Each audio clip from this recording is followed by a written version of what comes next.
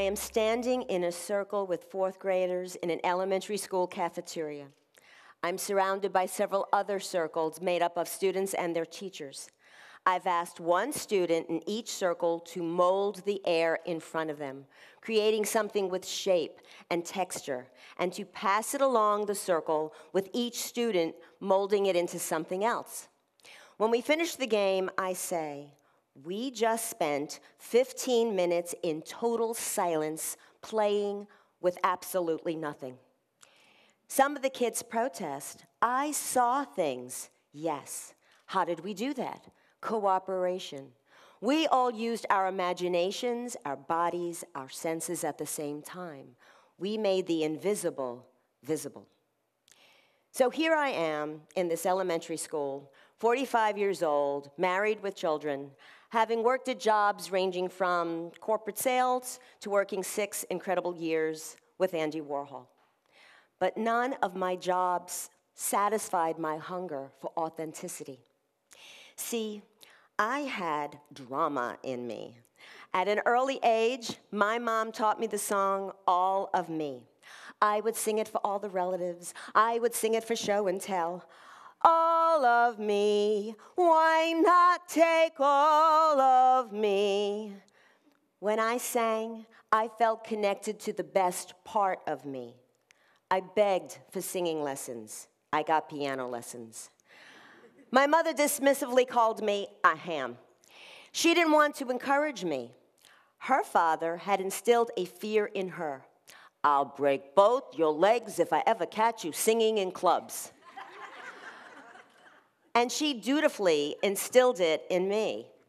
I was in plays, I studied theater, but I never pursued it. But now, as I stood in this cafeteria, having just facilitated a transformative experience, this was a revolution in my life. It inspired me to nurture and develop the drama in others and in myself. It was the beginning of 16 years of teaching improvisational theater that brought me to this stage. Improvisation trains the whole person, from the toes up, not the neck up. It teaches people how to communicate their ideas effectively and passionately. It could be an integral part of everyone's education.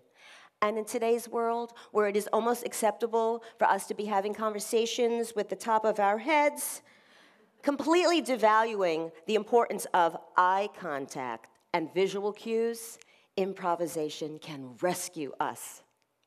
To improvise is to discover, uncover, recover. Players may discover that their body language doesn't match up with what they are saying. Many of my female students, no matter what character they are portraying, strike what I call the Victoria's Secret pose. I just discovered the element radium. Kids, hurry up, I have to go to school. I'll say to them, are you aware that your heel is up in the air and your hips are thrust out? No. Once we have established that the media has infiltrated their bodies, and I suggest that they own it, their body language changes just like that. Carl Jung wrote, most people identify themselves with their consciousness and think that they are only what they know about themselves. When you improvise, your analytical side of the mind needs help, and you begin to intuit what to say and do. Your unconscious gets stimulated. Memories get triggered. Suddenly, you are tapping into your file cabinet of references. You may uncover a door that you never knew existed, but it was always there, waiting to be opened.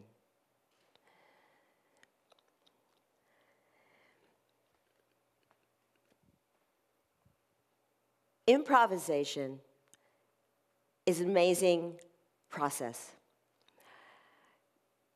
People say to me all the time,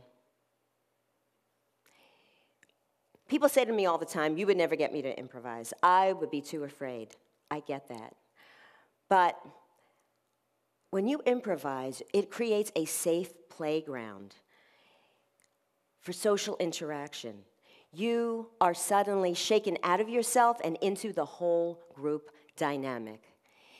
It's like taking off an old, bulky coat, freeing you to jump into the game. I have watched a student who is a stutterer, who repeatedly cast herself as non-stop talkers. When she improvises on this playground, she doesn't stumble through her sentence, she glides. This achievement stays within her.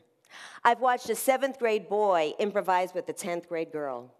When he imagines that his best friend dies and he begins to cry, she intuitively wipes a tear from his cheek and puts her arm around him.